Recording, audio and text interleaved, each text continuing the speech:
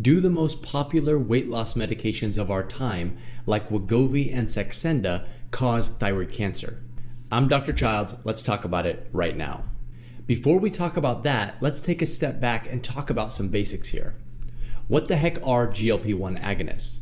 These are incredibly popular weight loss medications that were originally designed to treat diabetes. They were subsequently found to have a profound impact on weight loss, which is why they are now being marketed as weight loss medications. And for those wondering, yes, they do work. In fact, I've personally recommended them and have seen very good results in patients who use them. But is it worth taking something if their negative side effects outweigh their positive benefits? Definitely not. For those wondering, medications in this class of GLP-1 agonists include Wegovy, Ozempic, Saxenda, Victoza, Trulicity, Byetta, Bydureon, and many others. So what's the big deal? Both animal and human studies, independently of one another, have suggested that there is a link between thyroid cancer and the long-term use of these medications, which has a lot of people who are using them concerned. And if you are somebody thinking about using these medications, or maybe you're using them right now, this is something you should be concerned about because first, you never want to have any type of cancer in your body, period. And second, thyroid cancer and subsequent thyroid removal, which is the treatment for thyroid cancer, will almost assuredly have an impact on your weight and result in weight gain, which is the exact opposite thing you want to have occur if you're taking these medications to cause weight loss in the first place. So let's talk about the studies and how you should think about whether or not the risk is worth using these medications in your individual case. The most recent study from France, titled GLP-1 Receptor Agonists and the Risk of Thyroid Cancer, concluded that there was, in fact, an increased risk of all thyroid cancer and a rare type of thyroid cancer called medullary thyroid cancer with the use of GLP-1 agonist treatment, in particular after 1 to 3 years of use. Putting this into context with some numbers, they found about 2,500 cases of thyroid cancer out of 3.7 million people studied. In practical terms, this equates to a 0.7% incidence of thyroid cancer, in other words, a very small percentage of the total.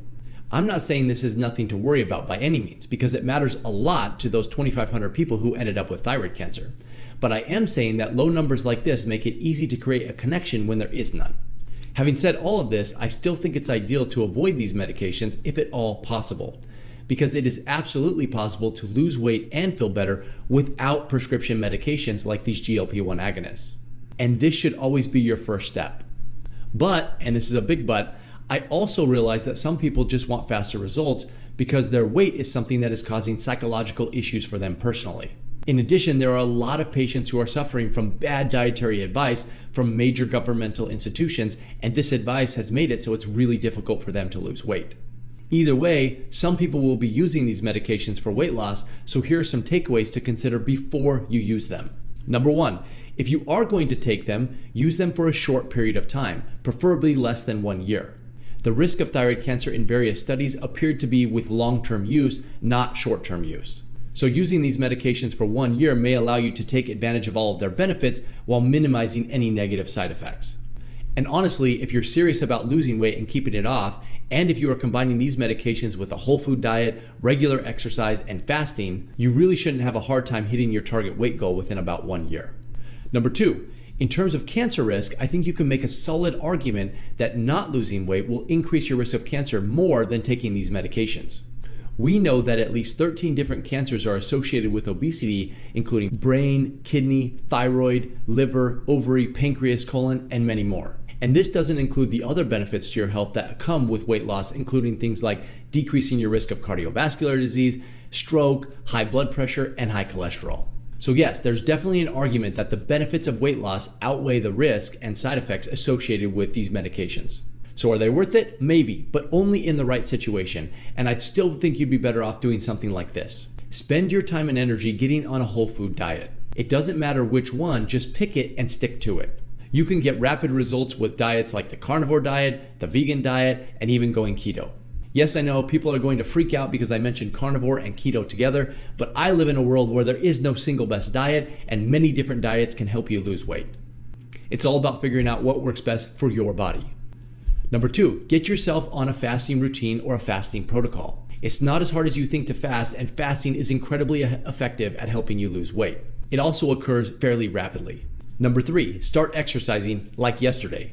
My personal recommendation would be to combine a high protein diet with regular resistance training in both men and women. This will help you build lean muscle mass, improve your diet at the same time, and help you lose fat. And number 4, if you need an extra oomph and you're not getting the results with just diet and exercise, then spend some time looking into bioidentical thyroid hormones. T3 thyroid hormone is especially effective at helping with weight loss, and testosterone replacement therapy is as well. In my opinion, it's far better to use bioidentical hormones, the same type of hormones that your body produces naturally, to help and augment your weight loss than a foreign substance like a GLP-1 agonist.